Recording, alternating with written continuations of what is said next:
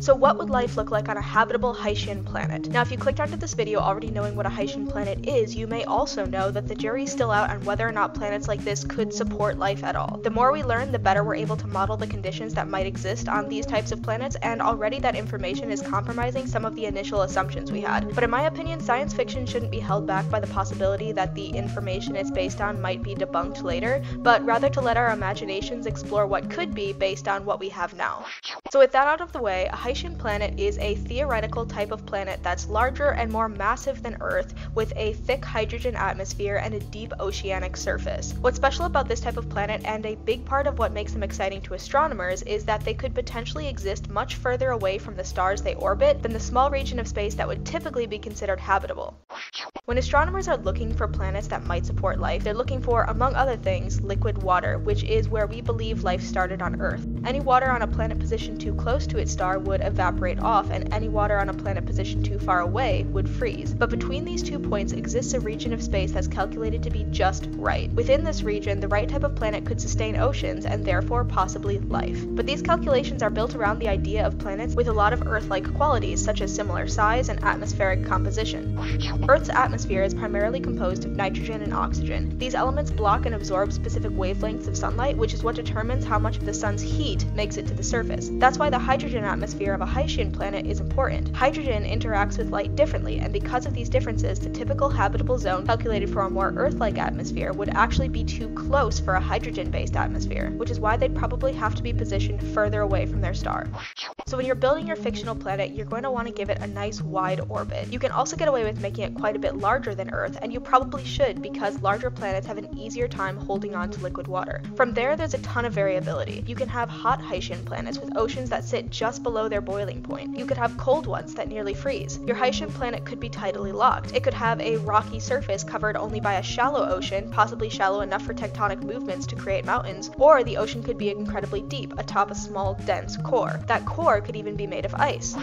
For the sake of this video, I'm going to be sticking to what I think is the most classic vision for this type of planet. A large temperate planet with a deep ocean and a rocky core. And just for fun, I'm going to imagine ice at the poles. I'm also going to imagine that the exact depth of the ocean varies quite a bit, because that gives us a lot of interesting options for biodiversity, which I'm generally a big fan of in world building, even though it's more difficult to write.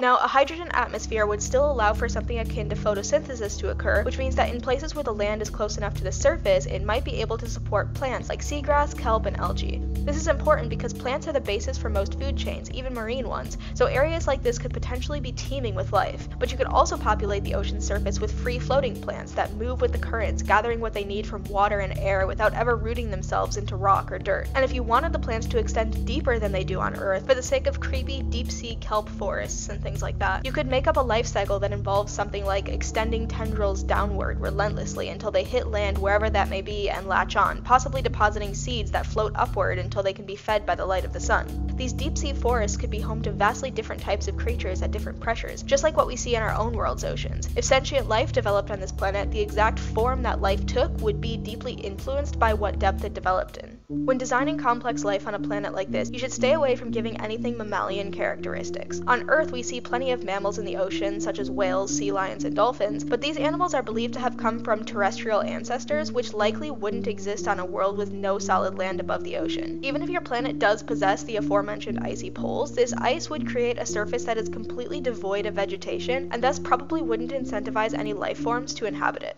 However, if you did want terrestrial and aquatic life to share a planet like this, you could imagine plant life or fungus or something similar that could thrive on an icy surface. You could also develop creatures that for whatever reason need to spend some time out of water as part of their reproductive cycles. Ultimately though, even if you're not interested in using ice caps to create options for terrestrial life, they still make a great place for your fictional civilization to build surface structures, which would be useful if they ever wanted to study their solar system and have the option to venture out into it one day. As intelligent life developed on Earth, there were several key discoveries and inventions that radically changed the lifestyles of the civilizations that were forming.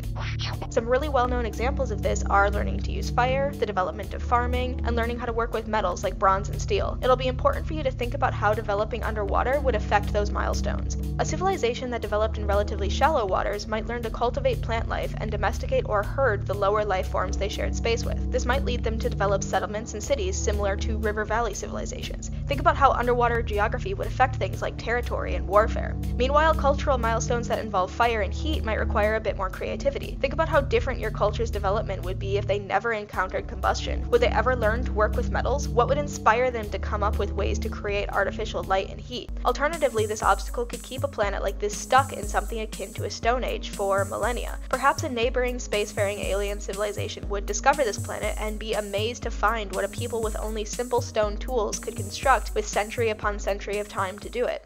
Keep in mind, if you allow sentient life to develop at multiple depths within your ocean, those people would likely look as wildly different from one another as the creatures in our own oceans. A deep-sea civilization would be adapted for intense pressure and constant darkness. Like most deep-sea fish on Earth, they likely would be either blind or have some sort of highly specialized vision and possibly rely on other senses to navigate. There's a good chance they'd also have some bioluminescent features and get their nutrition through hunting, hydrothermal vents, and scavenging bits of organic matter that sink down from the surface. The darkness and lack of resources could lead a civilization at this depth to develop much more slowly than those that develop in shallower waters, and the two groups might share the planet without being aware of one another for quite some time. They likely wouldn't be able to survive in each other's environments, but that doesn't totally eliminate opportunities for conflict or communication between them. Byproducts of farming, mining, or industrialization that float down to the abyssal depths could greatly impact a deep-sea civilization in positive or negative ways. These impacts could incentivize such a civilization to investigate what's happening in shallower waters and possibly intervene. Because of how different they'd be, the two groups would quite possibly find war rather palatable, since they wouldn't necessarily recognize each other as ultimately one race like humans might.